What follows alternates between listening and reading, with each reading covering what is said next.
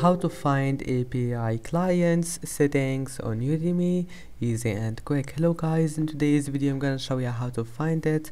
First open your browser and then click on your profile here in top corner, and once you're here click API clients, and here we'll find the affiliate API, and that's it. Can manage here anything you want, and I hope that can help you. You can request it if you want, and that's it. Just click on it, and that's it for today's video. I hope that can help you. Don't forget to like and don't forget to subscribe, and thank you for watching this video until the end, and see you in the next video.